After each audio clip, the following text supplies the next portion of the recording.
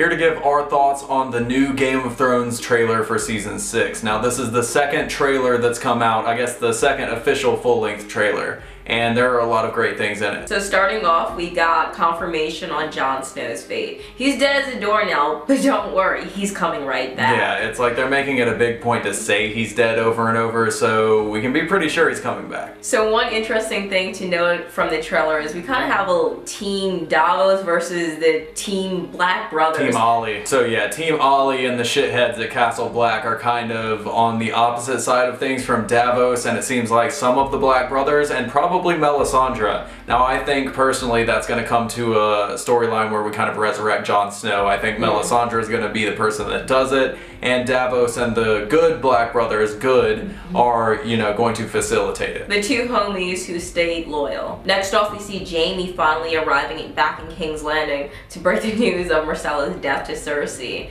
And really Jaime's whole storyline is going to focus on him going to the Riverlands to sort out the mess after the Red Wedding. Yeah, so he will be stopping off in King's Landing, and unlike the last trailer where we really saw him consoling Cersei, in this trailer Jaime's kind of badass, telling the Sparrow that he's like, I'll go ahead and kill you.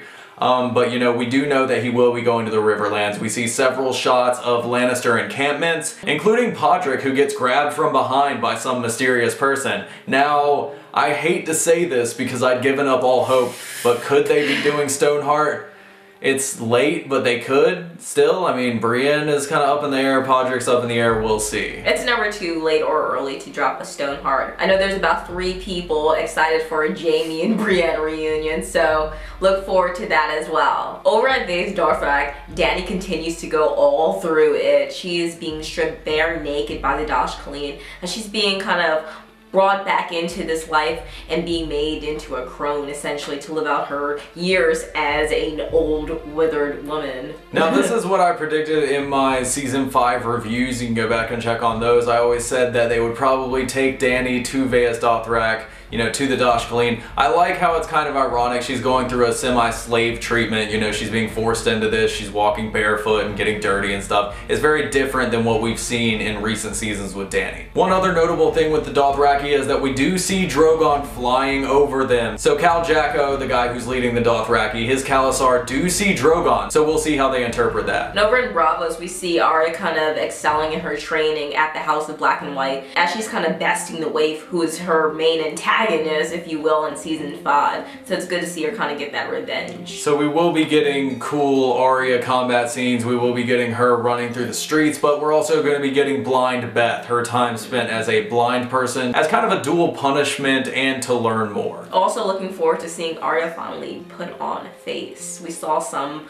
of it in action for the first time. Can't wait to see it. As well as kind of delve into her Stark bloodline by warging. Now we're going to be doing videos on specific things from the Game of Thrones trailers over the next couple of weeks. We're going to be giving all of our specific predictions about what's going to be happening with characters, including Arya warging, Bran seeing the Night's King, and all of that. So still have no idea what Sansa is doing over in the north. They gotta show Sansa all fucked up. Now how in the hell Littlefinger made his way back to the north in time to be the White Knight, I don't know. I mean, I guess he's been heading up that way, but it does seem a little quick, and it just seems like Littlefinger in the show is always there. It's too much. It's over the top. Like, Littlefinger in the books is a lot more subtle. I think his character and Sansa's character suffered a lot in Season 5. One of my early thoughts going in was that Brienne would help Sansa reunite with Jon Snow at the Wall, but it looks like Brienne's down in the Riverlands with Podrick and Jaime, so who knows what's going on with Sansa. Yeah, one of the prevailing predictions that people seem to have about Season 6 with Brienne is that she's going to be the one that finds Theon and Sansa, and it does look like she might find Theon. We've seen scenes that kind of hint at that, but we do also see Podrick down in the Riverlands. We are going to see some of the Tullys coming back, including Edmure and the Blackfish. So with the plotline being a little different in the show, with Tyrion already being in Meereen and having Varys or Varys or however you want to pronounce it there with him.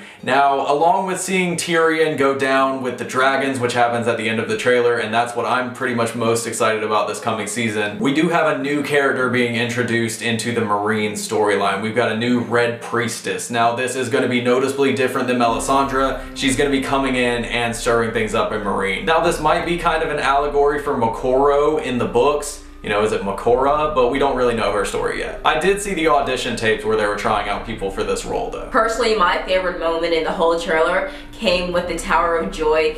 Quick scene, the carnage with one of Rhaegar's Kingsguard looked to be Sir Arthur Dayne himself impaling one of Ned's guys. Yeah, just an awesome kill shot. It was really cool. The Tower of Joy is going to be a really great scene, and we did get a big confirmation in this trailer the way the Tower of Joy is going to be revealed, you know, and this was pretty obvious for a lot of people who read the books, but it is going to be through Bran's visions. It is going to be through the Three-Eyed Raven, because we see the new actor in the scene that in what is clearly the Tower of Joy backdrop. So this is how we're going to see it. You know, it's not Howland Reed coming back and telling everybody this is how it all went down.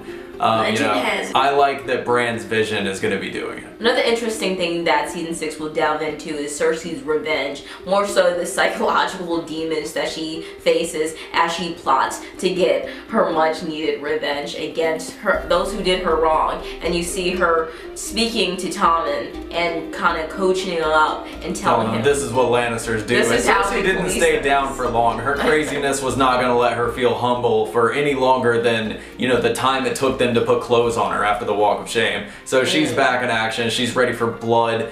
We have seen a weak moment with her and Jaime where he's kind of telling her, you know, it's all going to be alright. But other than that, you know, in this trailer, she's spitting fire. She's ready. So it looked like we got one of our first death scenes from Sir Robert Strong, taking out one of the Faith Militant in a really brutal way. Very reminiscent to how he took out Oberyn Martell. He definitely killed a guy. It was cool. So something that I've been saying I wanted to happen, you know, in my season 5 reviews and in my kind of theories overall about Tyrion, he is going to be the one, you know, trying to go down there and release the dragons. We see him arguing for that in the trailer, as well as actually going down there and being face to face with the 2 dragons that are down there, Rhaegal and Viserion, one of which may be his. Now go check out my Is Tyrion the Mad King's Son theory video for, you know, more information on that stuff from the books that I feel backs up that idea. But yeah, those were our thoughts on the Game of Thrones Season 6 trailer number 2. Let us know what you guys think in the comments below. Also make sure to subscribe to RNS Entertainment and like this video. Yeah, and go like and follow us at Roman_RNS, and follow me on Twitter at Geeks and Cleats. Also, if you like Game of Thrones, make sure to hit subscribe. We're going to have a ton of great stuff coming out this season for Game of Thrones. We're going to have several weekly series coming out, from episode reviews to a live podcast that airs each week to a really special, like, gaming series that has to do with Game of Thrones. Not a video game series,